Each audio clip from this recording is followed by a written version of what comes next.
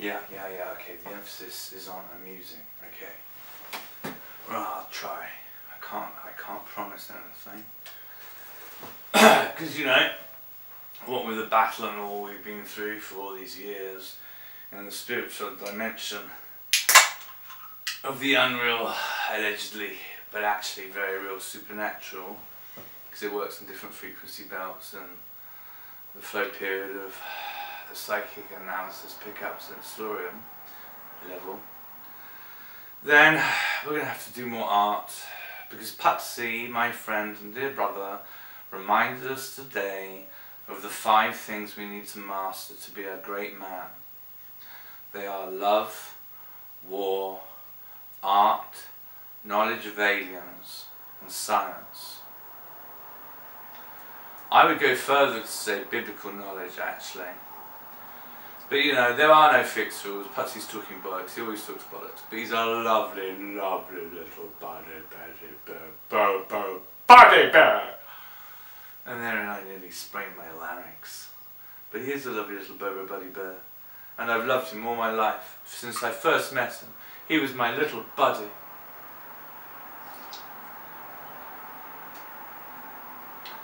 I think I've just ruptured a hole in my throat. Anyway, so the point is art with new. Art with new. Once again we're in the art class, and I've been a bit busy this week, kids. No, I'll save the best for last. Firstly, we're going to work with this little diagram that came up. Now you may not know what this is. No one does. Not even me. But it's very interesting, this.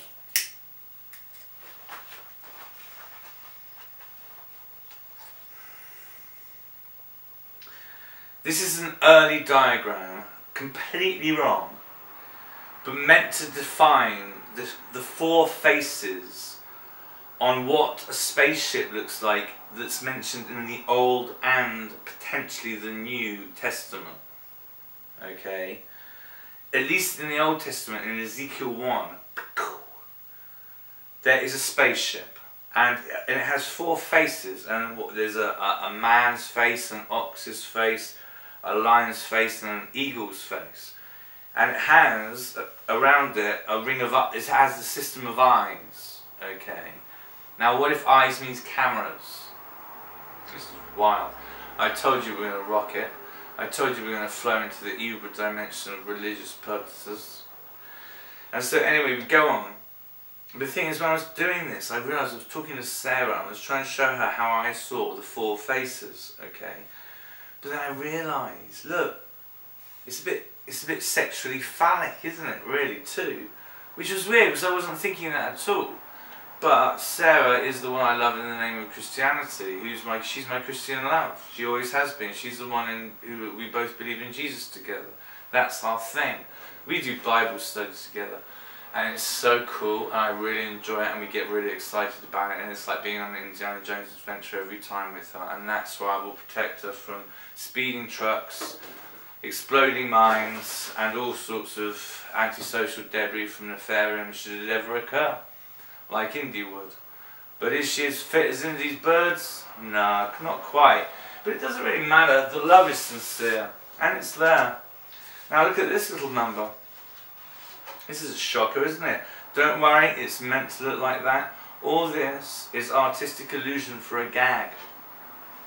I made this one night in a state of mind that only I can know about and understand, particularly at any juncture, according to anyone's flight whim.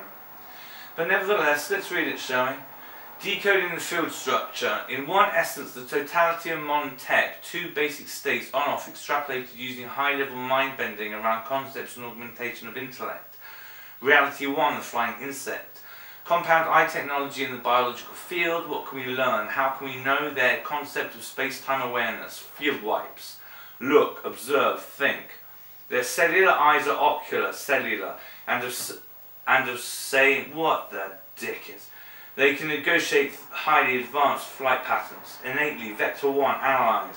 Their wings are so thin, micro, so how is flight possible?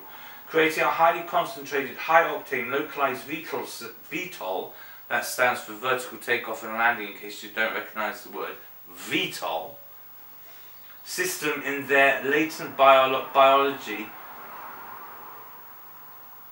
something functional. A compound eye schematic. That is the compound eye schematic. Alright. Modal ocular tiny cell reflection biotech operative at in 8 miles an hour high intensity aerial speed vectors. Warp drives. So basically this was a load of bollocks written down very fast, looking very generically at insect eyes, to imagine that if we were going to create a warp drive system, perhaps we should look at the relative functionality of insects' ability to negotiate flight, given they can interact with reality at a far higher speed than humans do. And it's proven.